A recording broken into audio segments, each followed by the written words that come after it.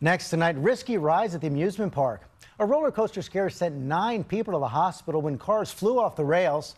And in Phoenix, several passengers left hanging when their ride suddenly stopped in its tracks.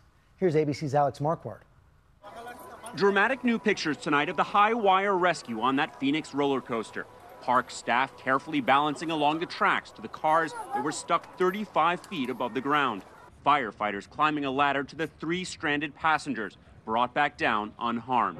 Oh my God. Far luckier than fellow amusement park goers this weekend in Scotland. 9 people on the tsunami roller coaster plummeting and landing upside down after the ride flew off the rails. I turned around and all I could see was one of the carriages hurtling towards the ground on top of one of the other rides. Tonight, 8 are still in the hospital, including 2 children in serious condition. A lot screaming, shouting, crying, tears from grown men and women. And this isn't the first time this ride has had trouble. 5 years ago, passengers were stuck on it for 8 hours. But overall, park rides are incredibly safe. The chance of being injured in the U.S. at a fixed amusement park is 1 in 16 million.